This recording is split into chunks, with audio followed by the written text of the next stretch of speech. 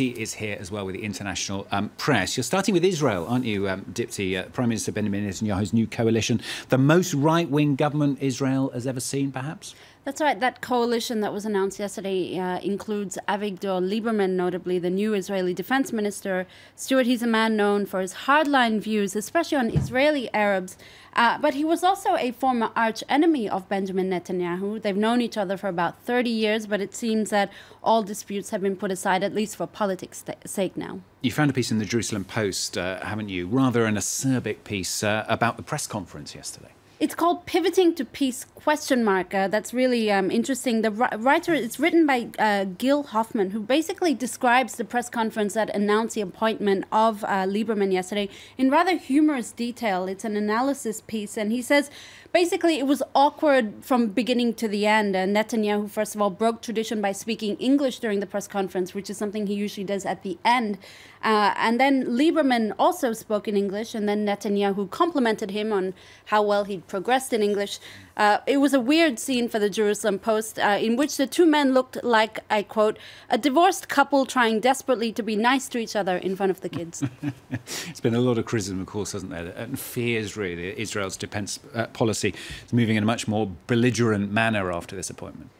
That's absolutely right. In fact, Thomas Friedman, who was a former Jerusalem bureau chief for the New York Times, has penned a piece in the New York Times saying it's Israel's dark hour. He says Netanyahu has gone from bad to worse by forcing out Moshe Yaalon, who was a previous defense minister and, quote, a decent man, a soldier. In his place, Lieberman is unfit to be a military analyst. His only experience with battle was, quote, dodging a tennis ball. Friedman also criticized Lieberman for his belligerence. For example, he praised an Israeli soldier who shot dead a Palestinian attacker. Now, you found an opinion piece in Haaretz that says whatever happens, Israel is going to be involved in a war. Unlike the New York Times, screenwriter Kobi Niv, who wrote this piece in Haaretz, says it's rather pessimistic opinion piece. It starts off by saying, don't worry, it'll be okay. There will be a war. Israel, for the writer, Israel will inevitably have a war because that's what happens every few years. That's how history has dictated past wars.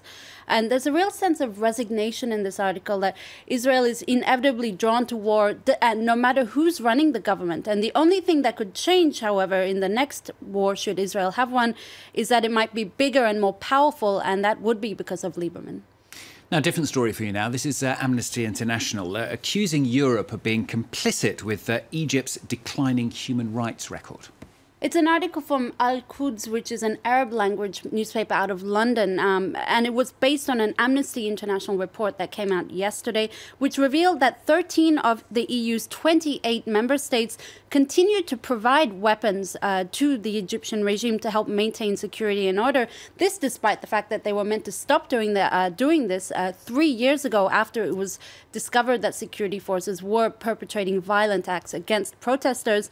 According to Amnesty International, this repression continues under the current regime of Abdel Fattah al-Sisi. And in fact, the French newspaper La Croix actually goes even further, revealing that its own correspondent was held in custody by Egyptian authorities this week without any explanation why. Dipti is going to talk about migrants now. A lot of the papers actually talking about that tragic capsizing of yet another migrant boat in the Mediterranean. We showed you those dramatic pictures earlier in the programme. Those pictures have been splashed all over the international papers, Stuart. Over 500 migrants trying to cross into Europe were rescued, but at least 5 were killed. These pictures have been all over the press. They were released by the Italian Navy, who came to the migrants' rescue. And this is the front page of The Guardian with the headline, "Scrambling for Their Lives." Sadly, it's the sort of all too familiar headlines, pictures that we're seeing. But this one in particular was also published by the British tabloid The Sun, that calls it "Horror in the Mediterranean," and they've actually published these pictures in large size that show really how perilous the crossing is and how rickety these fishing boats are. I mean, it is believed that a majority of them did survive because they were on the lower decks. And finally, a local branch of Pegida, this is the German anti-Islam movement. They've been very, very outspoken on the issue of migrants. They're embroiled in a rather embarrassing mix-up, if you like, with Kinder chocolate. It's a mad story. It really is. It's only one word you can describe. It's a mad story. You can read about it in the Telegraph. Basically, a local branch of Pegida, the German anti-Islam movement, have lashed out at Kinder on Facebook over a new Kinder chocolate campaign that's basically replaced the traditional blonde-haired, blue-eyed kids with pictures of more ethnic-looking kids. Now, the Pegida branch said it was not normal, and they asked if it was a joke in a post on Facebook. As it turns out, these cherubic young faces that you see are actually childhood photos of players from the German national team, the Mannschaft. It turns out it was not a joke, but a marketing campaign ahead of the Euro next month. Okay. Some might say serves you right, Pegida. I couldn't possibly comment. Thank you very much, Tika Laurent on France 24.